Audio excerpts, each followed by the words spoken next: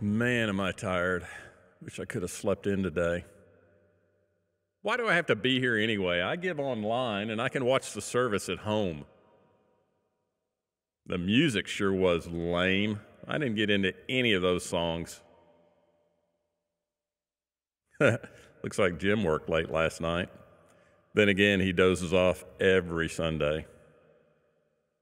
Speaking of sleepy, I hope the message isn't as boring as last week, and I hope it's short. I'm really hungry. Oh, another 40 minutes. Will this service ever end? Why am I here anyway? Oh man, I just remembered I'm here this morning because I'm supposed to preach.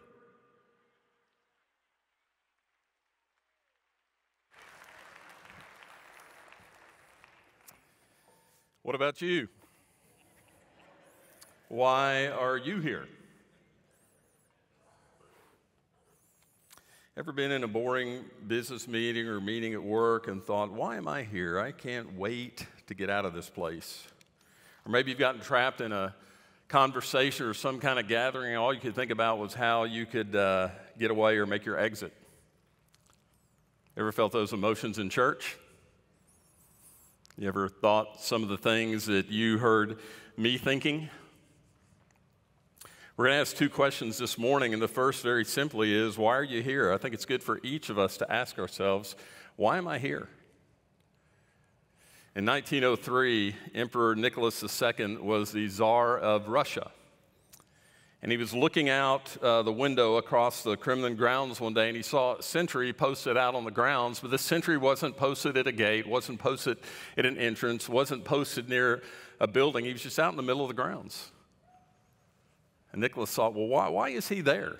He began to ask others, why is he there? And his subordinates began to research, and they discovered that in 1776, Catherine the Great, who was the Tsar at that time, was walking the grounds of the Kremlin. It was early spring, and the first flower had appeared out there in the middle of the Kremlin grounds. And so she posted a sentry there to make sure that that flower did not get trampled. And 127 years later, there was still a sentry posted on that spot with no idea of why he was there. Do you know why you're here? Maybe you're here because your family has always gone to church, and so it's part of your heritage or part of your tradition. Maybe you're here because in the South it's pretty acceptable to go to church. Maybe you're here because it makes you feel better. Maybe you're here because you have a sense of duty or obligation. Maybe you're here because you think coming to church on a somewhat regular basis makes you more acceptable to God. I think every week that we gather, there are probably some who are here who really don't know why they're here. They just have felt drawn, and there's some sense of need that they're trying to have fulfilled. Now, I'm sure for all of us, if we're real honest, at different times in our lives, we've come for one of those reasons. But if I was to go out in the crowd and personally ask you, why are you here? All of you would probably answer, I'm here to worship God. And that's certainly true. That's why we gather. That's why it's called a worship service. And you know, we could spend hours going through the scriptures that tell us the importance of worship. In fact, this week I was reading through the Psalms, and in just 5 Psalms, from Psalm 95 to Psalm 100, there are multiple commands to worship. Psalm 95, come let us sing for joy to the Lord. Let us shout aloud to the rock of our salvation. Let us come before him with thanksgiving and extol him with music and song. Psalm 96, sing to the Lord a new song. Sing to the Lord all the earth. Sing to the Lord, praise his name. Proclaim his salvation day after day. Declare his glory among the nations, his marvelous deeds among the peoples. For great is the Lord and most worthy of praise. Worship the Lord in the splendor of his holiness. Psalm 98, sing to the Lord a new song. He has done marvelous things. Shout for joy to the Lord, all the earth. Burst into jubilant song with music. Make music to the Lord with a harp and the sound of singing. Psalm 99, the Lord reigns. Let the nations tremble. Let them praise your great and awesome name. You are holy. Exalt the Lord our God. Worship at his footstool. He is holy. Exalt the Lord our God. Worship at his holy mountain. For he, the Lord, is holy. Psalm 100. Shout for joy to the Lord, all the earth. Worship the Lord with gladness. Come before him with joyful songs. Know that the Lord, he is God. I think we can all agree that we are supposed to, we are called on, we are compelled, we are commanded in Scripture to be involved in worshiping the Lord. The question is, why here? You know, you've heard, as I have, many people say, I can worship the Lord on my own individually on the golf course or on the lake or out in the woods hunting. Yes, you can, and you should. Others would say, well, I watch a worship service on television or on the internet, or I listen to preachers on the radio.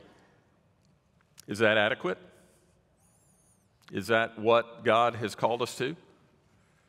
Sadly, there are some, and you probably know some of these, who don't gather for worship at a church, at any church, because at some point in their past, they were once very involved and very active, but they were hurt in some way. Someone offended them, or something happened at the church that made them unhappy.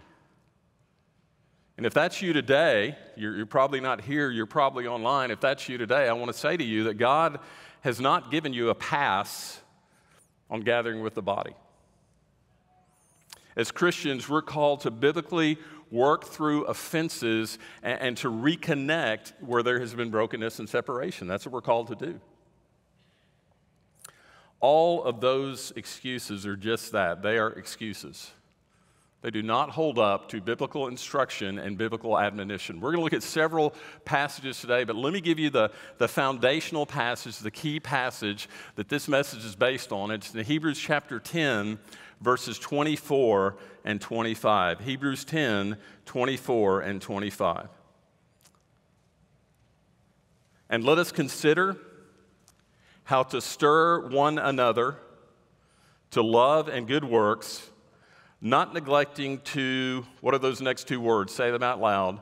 Meet together, as is the habit of some, but encouraging one another, and all the more as you see the day drawing near. What is the day drawing near? It's Jesus' return.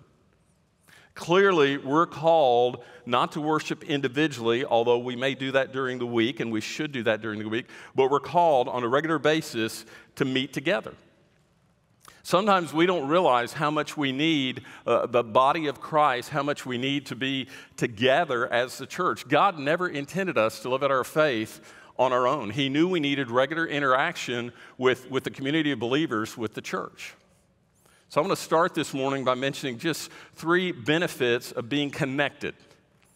Not just attending, not just showing up occasionally, but 3 benefits of being connected to the church, and this is where our connection starts. We have small groups, we have other Bible studies, but it starts with the body coming together. 3 benefits. Benefit number 1 is safety.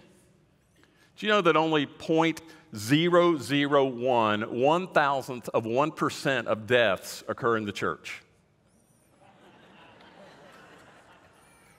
You're safer here than at home, than in your car, than anywhere else. Actually, I'm referring to safety in the spiritual sense.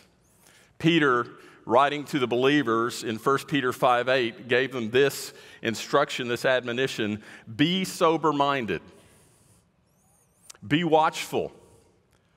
Your adversary, the devil, prowls around like a roaring lion seeking someone to devour.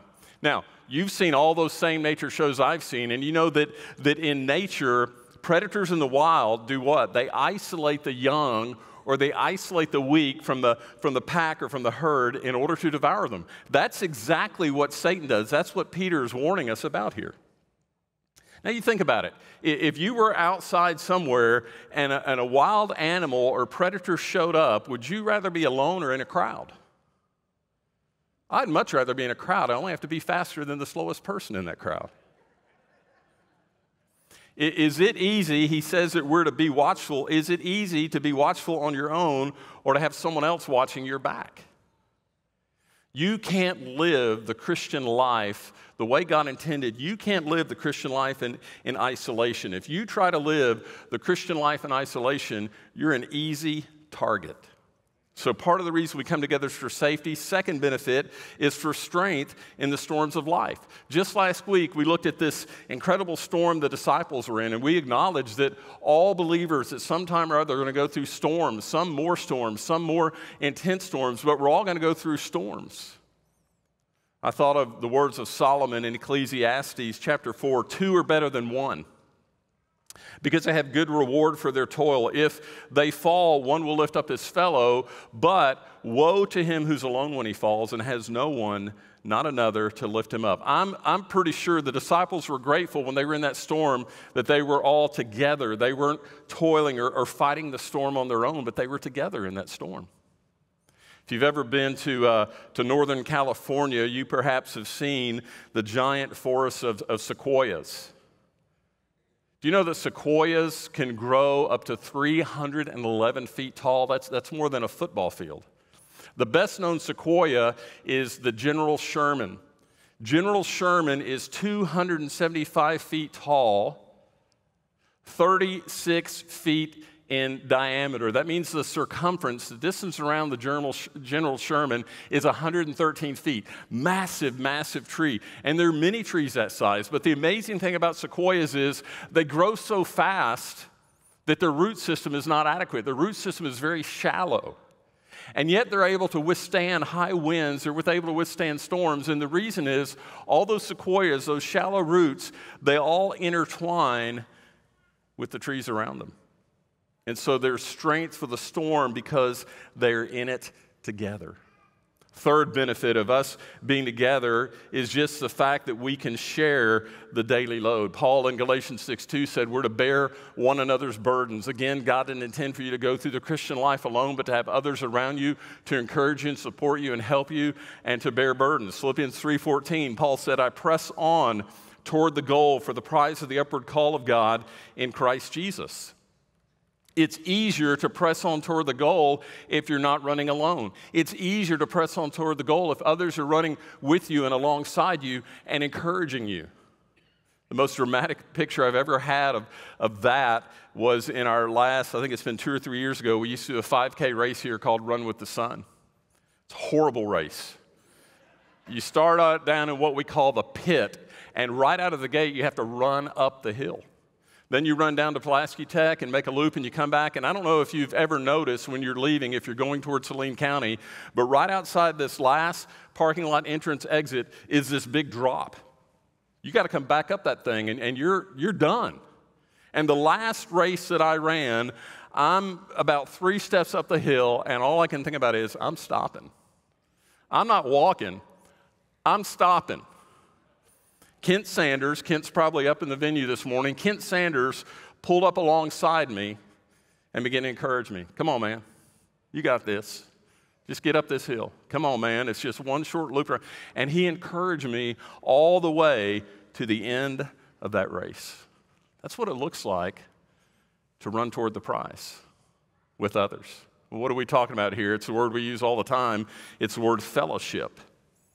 Now, it might shock you, but food is not in the definition of fellowship. It's companionship. It's people have a community of interests. What it is for us is recognizing as believers, we're in this together.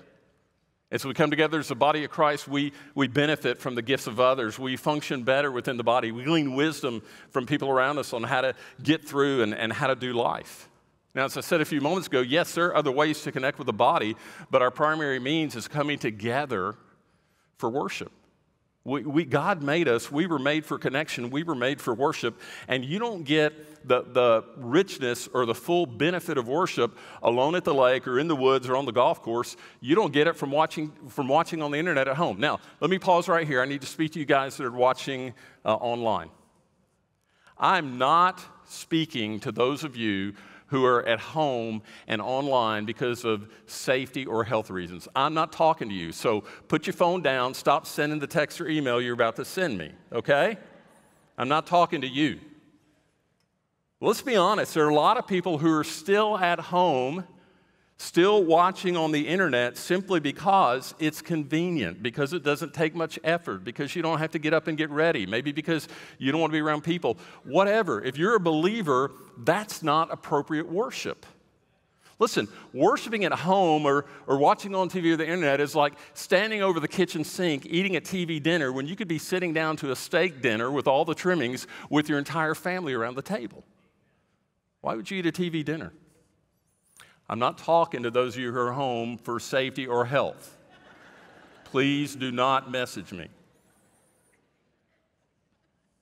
We're made for connection. We're made for worship. You know, God created us with what the French philosopher Pascal called a God-shaped void. Nothing else can fill that. And even people who don't know the Lord have this emptiness in them because they're made to know God and to worship Him. And sometimes that desire for worship can lead to some pretty strange outcomes. Back post 9/11, when people were so tuned in to the church and looking for God and all that was going on, the Chicago Tribune ran a story of a woman in a little village in northern Mexico who was making a meal for her family, and in one of the tortillas, she felt like, in the burn marks on the tortilla, she felt like she saw the face of Jesus. She showed it to her husband, he agreed. She showed it to her neighbor, he agreed. They took that tortilla to the priest and had it blessed, and then right outside their home, they built this little shrine that they put this tortilla in. Oh, it gets crazier. Over the next 3 or 4 months, 8,000 people came to that little village to visit the shrine of the tortilla that had the face of Jesus on it. And every one of those 8,000 agreed, except for one reporter who said, it looks like former heavyweight boxing champ Leon Spinks. You know, it's funny and that's crazy, but sometimes we may not be any more accurate in our worship. 2 questions this morning. The first one we've kind of talked about. Why am I here? What are the benefits of coming together? Let's talk about what we're doing.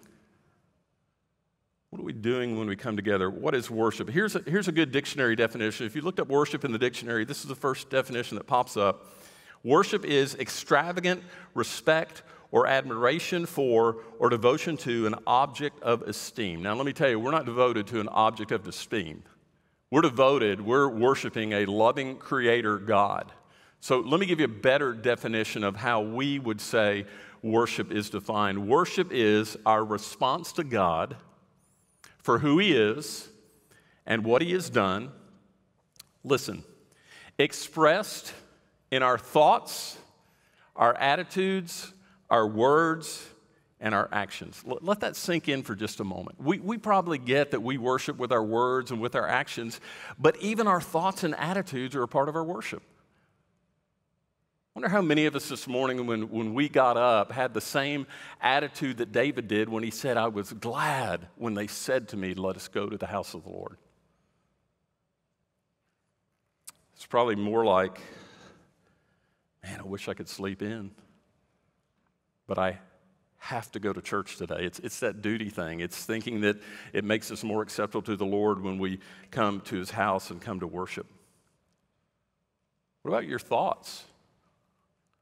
When you come in here, when you gather for worship, when we begin, how are you preparing yourself before we begin? I don't know, but when we begin, where are your thoughts when you're worshiping? Are you just singing the words that are on the screen? Or do you recognize that those songs that we're singing are not for us to hear each other? We are communicating to the Lord. We are offering up prayers. We are making commitments to the Lord as we're singing those songs. So you show up, you sit in this room, you hear and maybe join in and sing some songs. You try to stay focused as Scripture is taught. That doesn't necessarily mean that you've worshiped. In fact, if you've been around church for any length of time, it's pretty easy because you know the lingo and you know what's supposed to happen. It's pretty easy to just kind of put it on autopilot and go through the motions. If we're not careful, what happens here on a Sunday morning is not a worship service, it's a spiritual show. It's a thumbs up or a thumbs down. We judge it based on our preferences. We think the music was lame, and so we don't participate. But we're not here for us. We're not here for what we want. We're not here for what we're going to get out of the service. The object of our worship is Jesus. The object of our worship is Jesus. When we really give mindful thought to what He has done, as Pastor Curtis explained before we prayed and began our service this morning, we give mindful thought to what He has done, the worship will flow freely. When we recognize that we weren't worthy of His love, we weren't worthy of the sacrifice He made, and when we focus on that, the fact that He died for us while we were yet sinners, worship will come very naturally. I share this passage with you frequently because it's one of my favorites out of Philippians 2, but I want you to hear again Paul's words about what Christ has done. Although he was by very nature God, he didn't consider equality with God something to be grasped or held onto.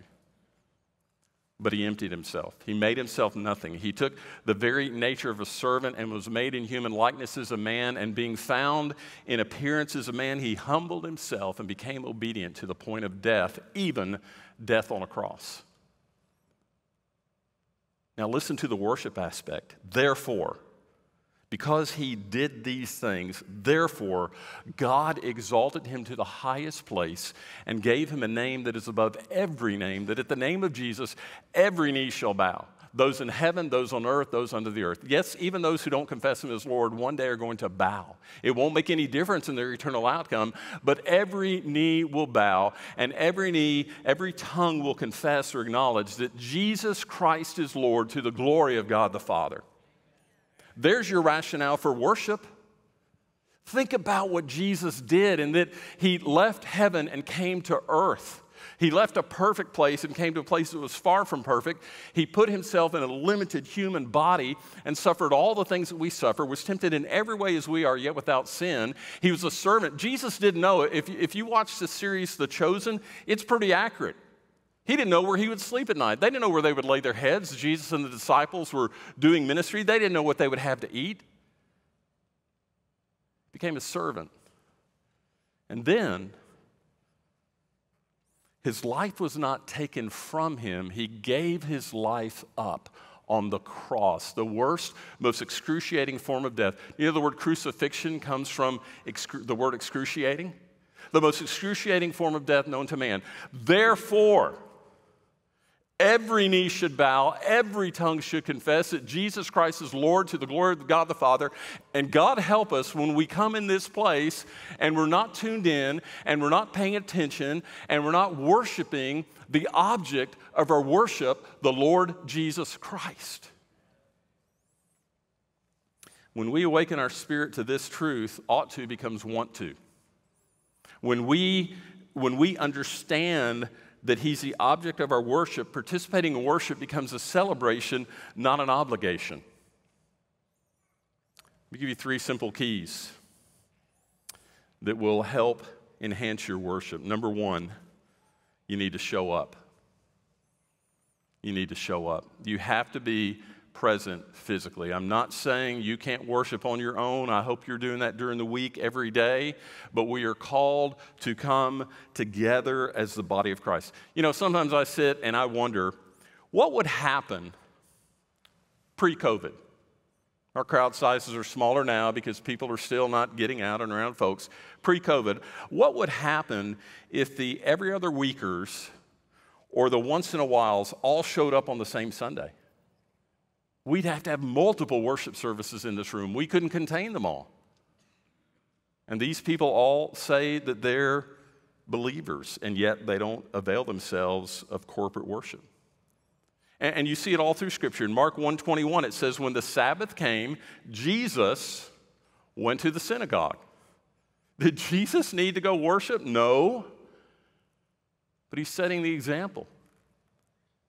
Luke 4:16, and he, Jesus, came to Nazareth, where he'd been brought up, as was his custom. He went to the synagogue on the Sabbath day, and he stood up to read.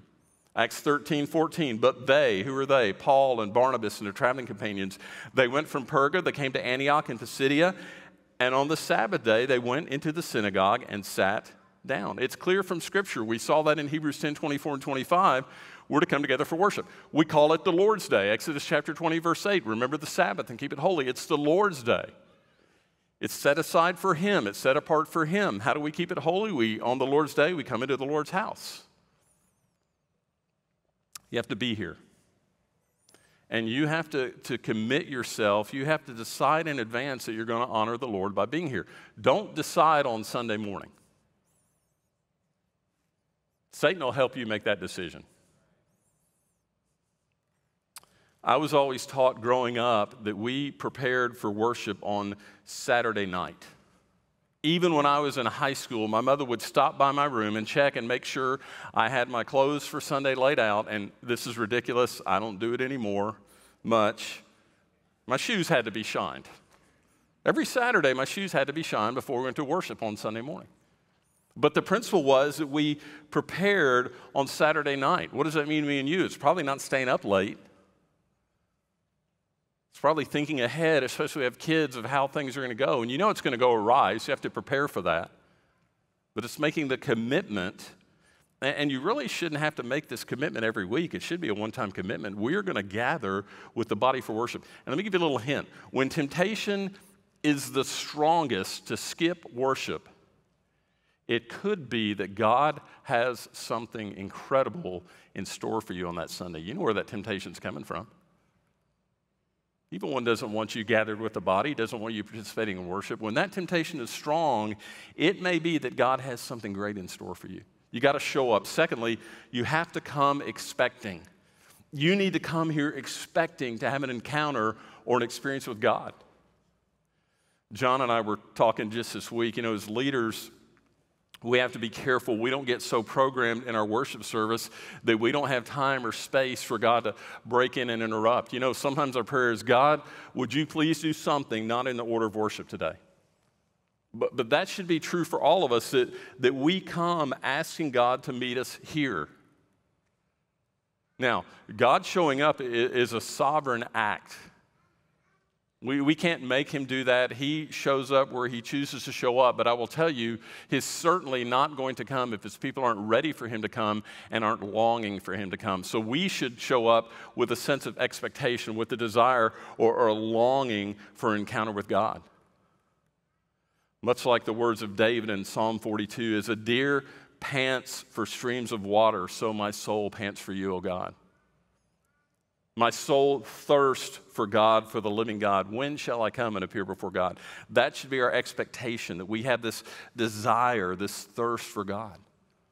And as we think about expectations, let me remind you that corporate worship is affected. What happens here corporately is affected by individual worshipers. And so just a word of caution to think about here. Make sure you've prepared your heart for worship. Paul warned the Thessalonians in 1 Thessalonians 5:19, do not quench the Spirit. Unconfessed sin quenches the Spirit, and if the Spirit is quenched, that certainly prevents the presence of God. So make sure that you come expecting and prepared for worship. And then finally, number 3, and this is probably most important for those of you who are here in the room, as well as those online, when you show up for worship, it's more than just being present physically. It's being present mentally and emotionally. You have to engage in worship. You can't just come and sit and wait for something to hit you, wait for something to happen. You're supposed to be engaged in worship. Worship is not the performance of a few in order for the masses to be able to worship. You're supposed to be involved.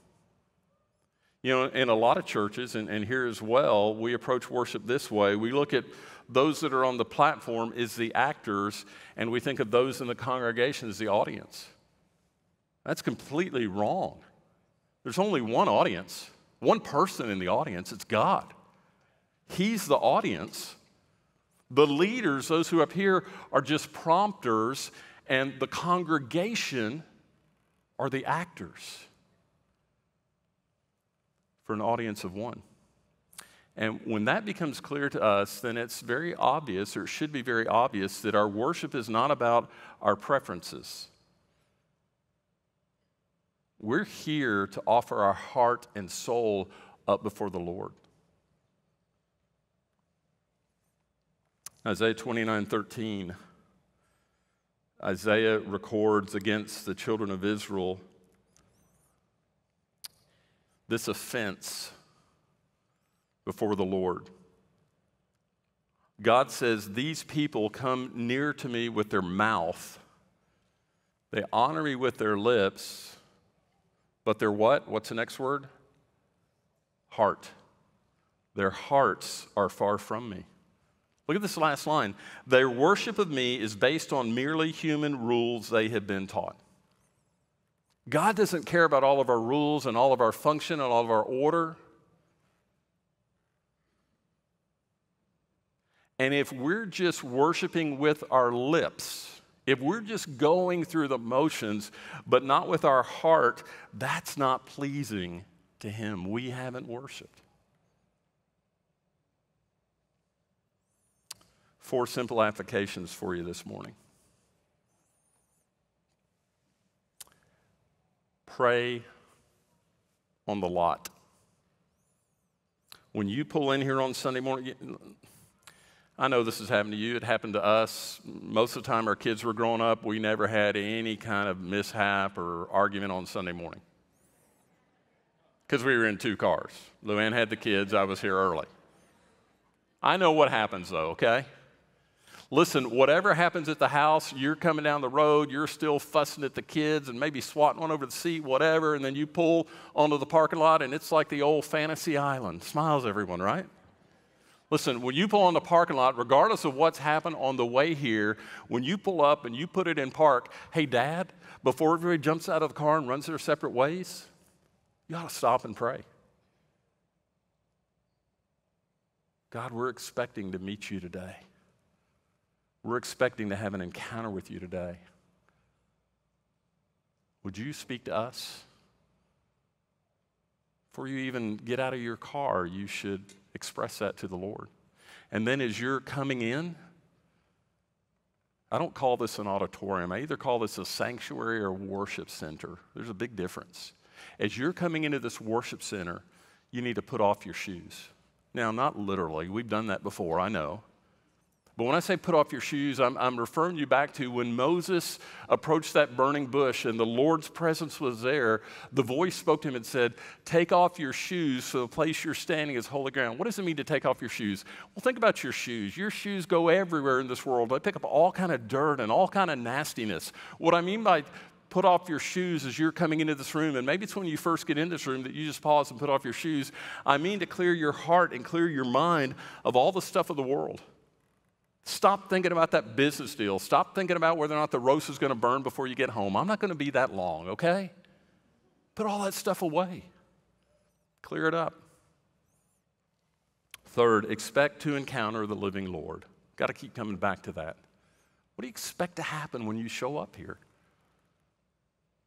And then finally, remember the worship service is not about you. It's not about what you're going to receive. It's about what you're giving to the Lord.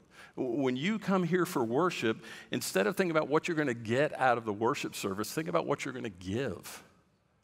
You're here to give to the Lord.